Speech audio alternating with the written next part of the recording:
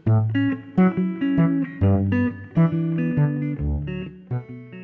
Lynette Stewart and I'm the CEO of A Ora Ngatiwai, and I've been here as the CEO for 2 years.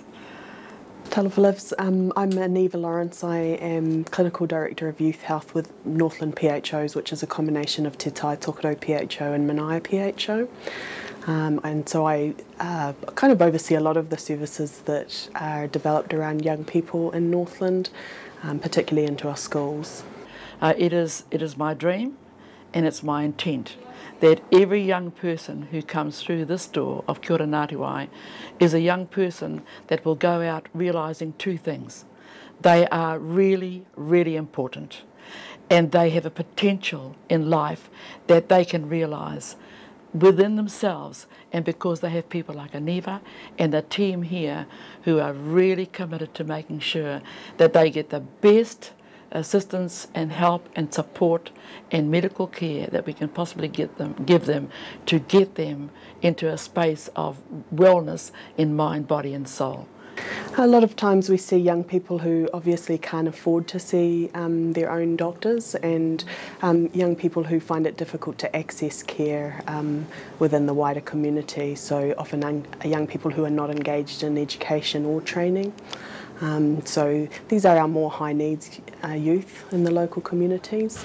When they come in here, they are instantly at home.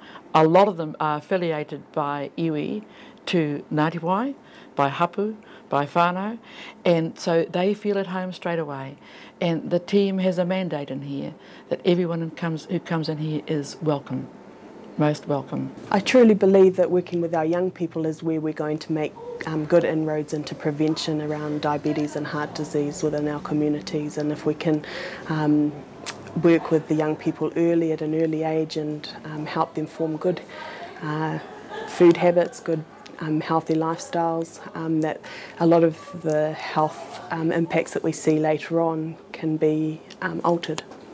So we have access to social workers and outreach nursing. We also have obviously our GP team that work within these services as well, providing access to free care. I think they have a sense of identity within this place. They relate well to the staff that are providing services here.